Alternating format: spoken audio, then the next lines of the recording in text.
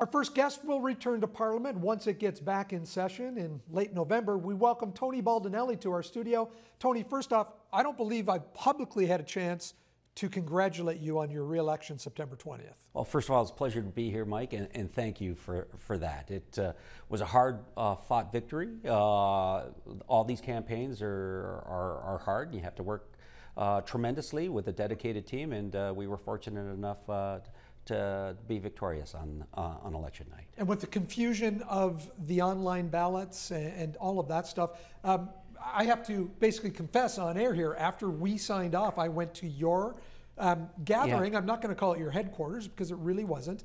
And you were very gracious. You would not accept and make your speech until you knew for sure that it was in the bag, which was almost midnight. Yeah, over probably a little up past midnight. Well, I mean, I'm respectful for my colleagues who ran against me, and their hope was to win as well. So until those final numbers came in, and then we knew that there was no way that anyone else, even when the mail-in ballots were counted, could beat me, then I was able to accept the victory.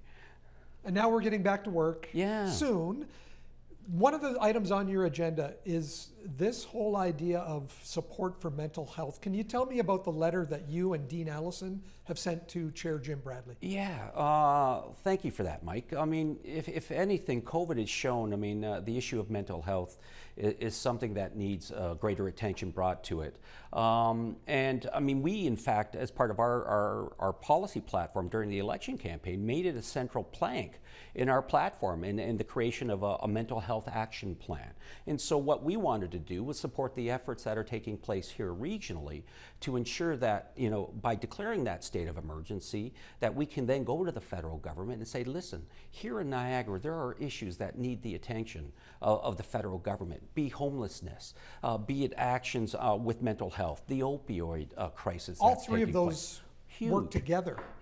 In fact, they do. I mean, it's staggering to know that every day 17 people will die in Canada because of an opioid overdose. I mean, COVID has increased opioid addictions and fatalities by, what, 90%? So that needs to be addressed. Mental health issues, those need to be worked on and looked into. I mean, my colleague, even before the election, Todd Doherty, had been advocating for, and we had a motion passed in the House to create a three-digit number for suicide prevention hotline. And so that has the support of all members of the House of Commons. So now that we're returning, those are things that we'd like to see begin to be implemented. Why is declaring a state of emergency on mental health important? Again, from our standpoint, it allows us to then go to the federal government and say, listen, we've got an emergency that's taking place in our community. We need action now. When you look at the fact that this has already come up and it was really sort of pushed aside, the state of emergency, they had decided, the region had decided not to go with the state of emergency, but basically stressed that it is an issue. Why do you think that happened? You know, I can't speak for the regional vote that took place earlier, but I mean, I think the emergency declaration, because it's more expansive, it talks to the opioid crisis, it talks about housing issues, it talks about mental health issues. So just, I mean, it's a greater issue than just one that dealt with housing that I think the region talked about. And so I'm glad to see that they're going to be reviewing it again on Thursday.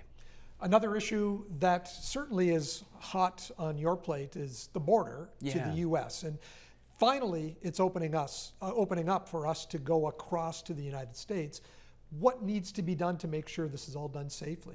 Well, we've always advocated, even before the election, that we implement anything that we implement be safe and a responsible border reopening plan. So the Americans, we've allowed them to start coming over for those fully vaccinated beginning in the summertime. So now beginning on November 8th, Canadians can finally begin to cross the land border again. But there's still, the one issue of concern for many people is that pre-departure testing requirement. I mean, the federal government in the springtime, last November, if we go back to the last November, they created an expert advisory panel to assist them and provide recommendations on how they should go about, you know, with things such as reopening the border. And they, at that time, the report came out in May, and this is the group that had advocated and telling the government, you don't need a hotel quarantine. There's no science to justify its retention and being in place. And they advocated at the time, and this is going back to the springtime, that if you're fully vaccinated, there should be no pre-departure testing requirement put in place. But the government didn't take that advice, and instead has the pre-departure testing requirement. So, I mean, from a standpoint of a border community, for those affected, I've got residents who are married Canadians, live in Niagara Falls. All they're going to do is check on their elderly parents. I mean, you can't do that without having to incur that cost of a pre-departure test. It's a real issue because it's not cheap. For local residents, sometimes I think, you know, governments fail to realize the integrations that really take place in our border communities, how highly integrated we are. For example, my uncle, who brought my mom's family all to Canada, he ended up marrying an American in the 1960s, just moved over to Amherst. He passed away in the springtime of old age. And you couldn't go to the funeral? We couldn't go to the funeral. But now to take my mom, just to go visit, you know, the site, go to the mausoleum, see my aunt, it's price prohibitive just to, you know, for a couple of hours. And we're all fully vaccinated, so we can do that. But I mean, those are issues that, you know, I'm hoping, and you know, the government has said they're going to be looking into. But again, everything that we do has to be based on that responsible and safe. Parliament's not going back until past the mid-November mark. That's a frustration for you. Oh, incredibly frustrating. I'm going to be doing my swearing-in ceremony on Monday, October 25th. But these are the type of issues that we're talking about right now, Mike. We should be on the floor of the House of Commons talking about them right now.